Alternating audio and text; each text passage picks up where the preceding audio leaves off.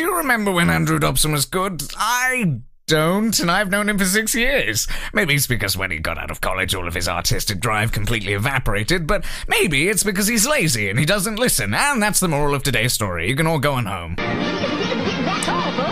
Oh, there's still like 10 minutes.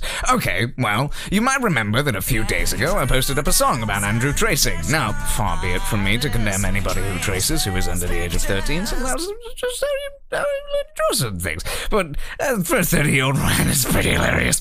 What I didn't expect was the backlash, the hug boxing, and the general attitude of holier than thou. Yes, Andrew displayed that he could do what he should have done in the first place by actually referencing it on paper and not tracing it, but at least in my eyes, there is literally no evidence that he didn't trace it. And to Tom, it might seem like the point I wanted was that he could do it, which is crazy, because I know that he can do it. I just think he's fucking lazy! So after taking my stuff down, because let's face it, I wanted to see where niceness would go, he then proceeds to bitch about copyright law as if he hasn't got copyright law completely wrong.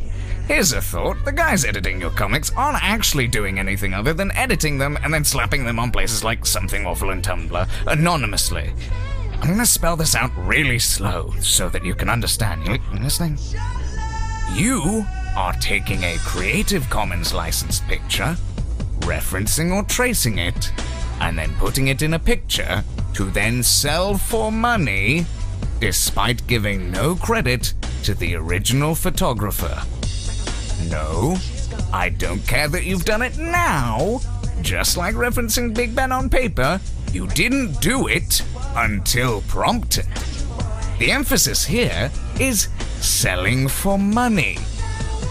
Under the Creative Commons license on the picture of Big Ben, you also have to distribute your picture under the same attribution share-alike license, which means, if I'm correct, that the high-resolution image must be public domain, which makes seeing how much Big Ben is alike to the original pretty easy. But I mean, you could have just been not lazy and saved yourself a whole lot of trouble.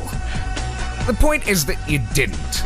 You didn't reference a picture on paper, put it into your artwork, and then correctly attribute the photographer upon release. You didn't stick with your original drawing of Big Ben, which is absolutely fine and was stylized to the rest of the picture. You didn't also do this for the TARDIS, which I could probably bring up, but the point is that it's pretty easy to focus on Big Ben because it sticks out like a sore thumb.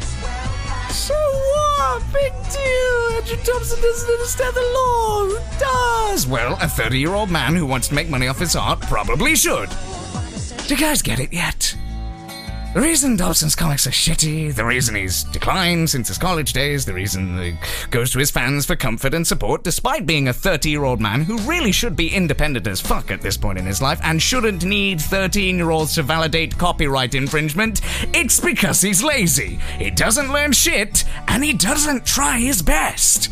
I could forgive him for absolutely everything else, even if he was a terrible artist, as long as he tried his best. But he doesn't. Andrew's admitted to being completely complacent, because improving your technical ability is fucking stupid! Despite most of Andrew's technical ability probably coming from his college years. Hell, there's even comics where he references the fact that he's been taught these things and that 6 years down the line, he's not putting them into practice, and guess what? It shows. Cherry pick your art all you like, Dobson. I've looked at enough hands of yours over the past 6 years to know that you've completely forgotten how to draw them since you were in college. And yet, you pass this eternal wisdom to your fanbase like it's the truth. Don't improve your technical ability because you'll just do it subconsciously. Be an ideas guy, because that has always worked out for everyone. Fuck you, Dobson.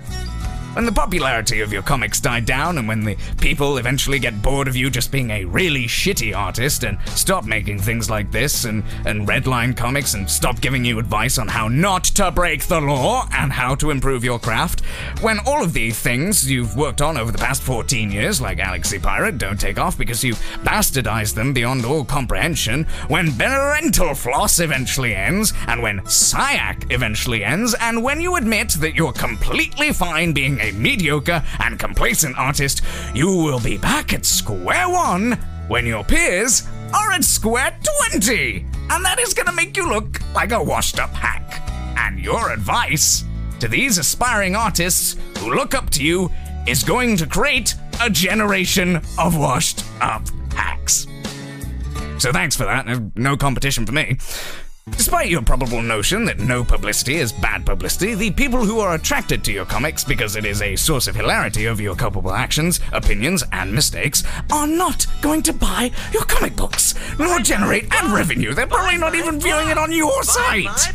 Having a 12 to 15-year-old demographic does not mean that your opinions are highly viewed by the masses. Fuck it, it really doesn't. It means that they don't know any better, and they look up to you. So telling them that you should never concentrate on improving your technical ability or put it second best is farcical and a highly destructive thought in a young mind. Now, don't get me wrong, there are many artists and comics out there worse than Tom Preston's collection of festering 10-year-old ideas that are completely out of touch. And don't get me wrong, I actually really do think Dobson has some form of artistic talent, especially when his old animations were really decent. It begs the question of, I pick on Tom in the first place, it's just being me, you can pick on anyone, why would you pick on Tom? And the answer is astoundingly simple. Tom encompasses all of the things wrong with multiple comics and comic book artists and artists in one fell swoop. If you make a point about Tom Preston, you're probably also making a point about Least I Could Do, Moon Over June, or any comic under the Fresh Epics banner. No more so than Scandinavia and the World, which, bearing in mind this is written by a woman, features a comic where the punchline is rape.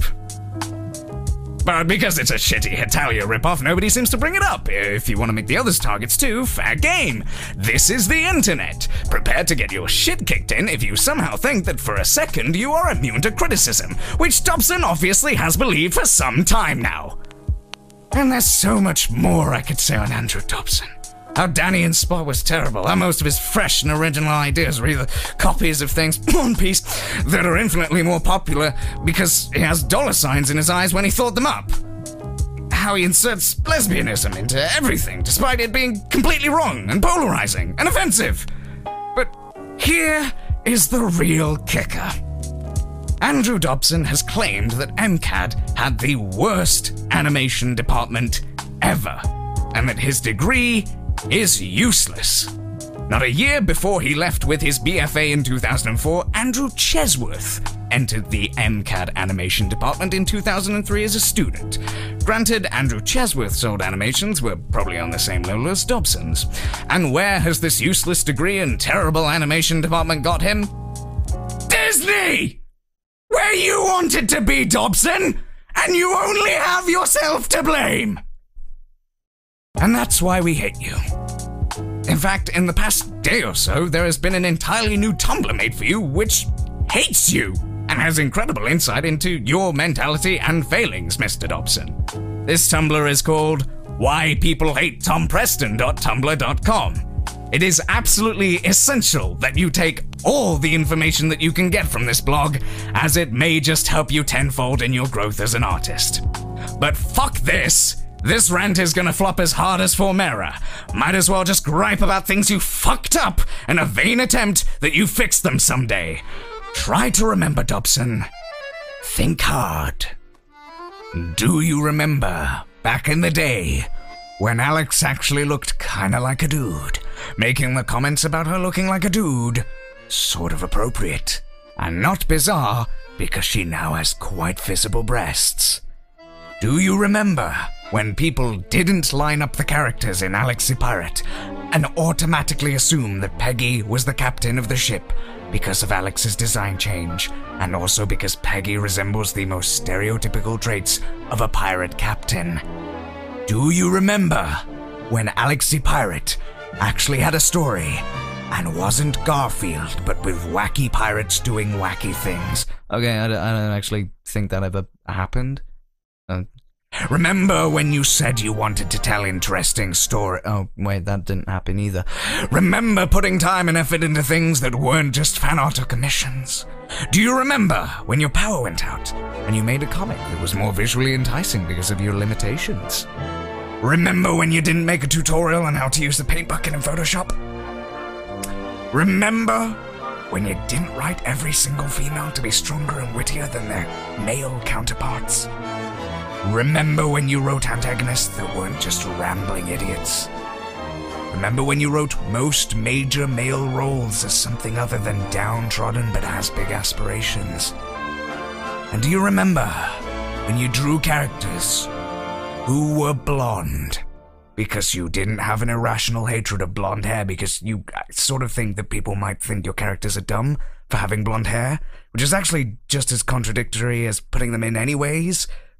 But more likely you just hate people with blonde hair in the first place because of your completely wrong views on the old Nintendo cartoons that didn't reflect the Japanese counterparts, or views of the designers since even Zelda 2, where the only reason the hair differentiates in the games is because of the limitations of the consoles, yet all of the promotional art shows them as blonde. Of course you don't remember! And this is where it's got you! This is what people think of you!